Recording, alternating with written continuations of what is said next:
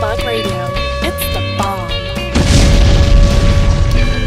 And we're live! Welcome, ladies and gentlemen, to the first edition of Doodlebug Radio, the only place to tune in for epic post-apocalyptic banter. It's a bright, warm and highly atomic day today in the year 2215. Who the hell remembers the month we're on anyway? And I'm your dazzling and handsome host DeeJay, coming at you live from the Dead Zone, formerly known as the United Kingdom.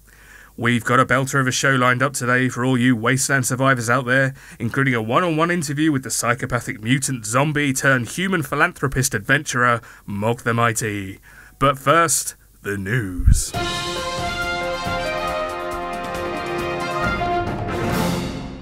Looks like those poor people of East Peckham are at the mercy of those pesky mutated potato people again.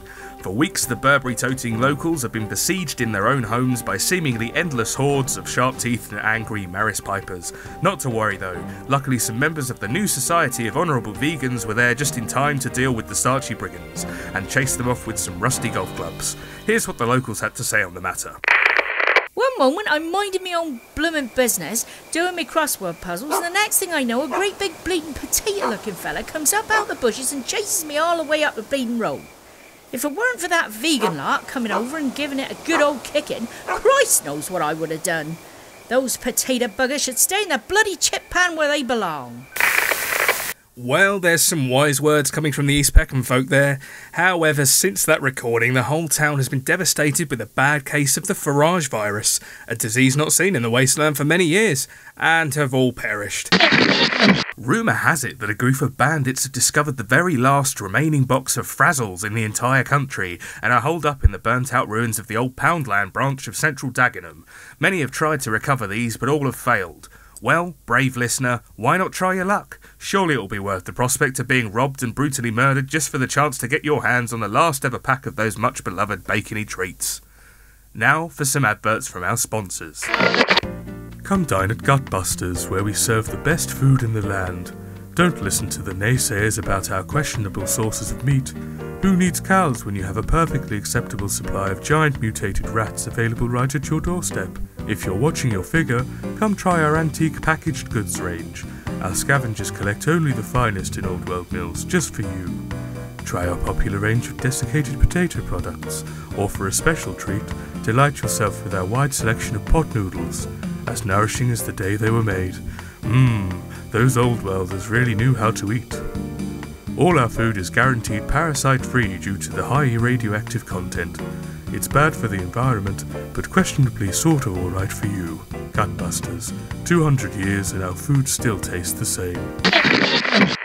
Doodlebug Radio, exploding in your ears.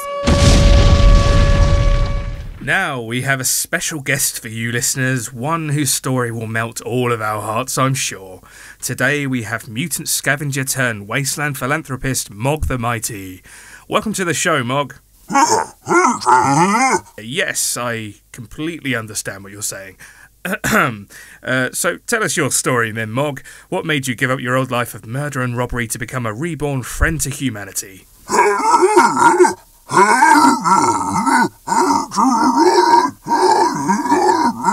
I'm sorry, Mogg, I didn't quite get that last part. Do you mind going over it again for me?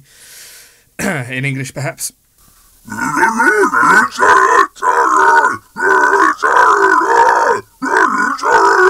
for goodness sake, man, I can't understand a bloody word you're saying. You come on this show knowing fully well you're on the best damn radio show in the country and you can't even be bothered to learn English.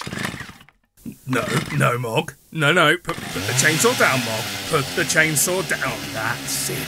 That's a good Mogg. Good Mogg. Whoa. Back off. Take it off the air now.